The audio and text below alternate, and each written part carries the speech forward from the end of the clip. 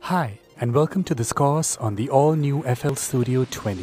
ImageLine recently released this 20th anniversary edition of FL Studio, and finally, after 20 years, for the very first time, they made it available for Mac users. FL Studio might be brand new to the Mac world, but it is a very refined DAW that has been around for a long time. Some features in FL Studio are yet to be seen in other DAWs. Now, if you're new to this program, it might be a bit intimidating as there is a lot of stuff happening.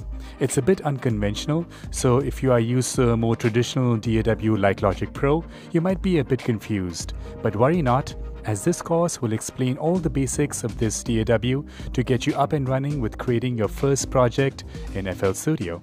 We will look at the signal flow in this DAW, MIDI and audio recording, MIDI processing, as well as audio mixing and effects processing, and not to forget automation as well.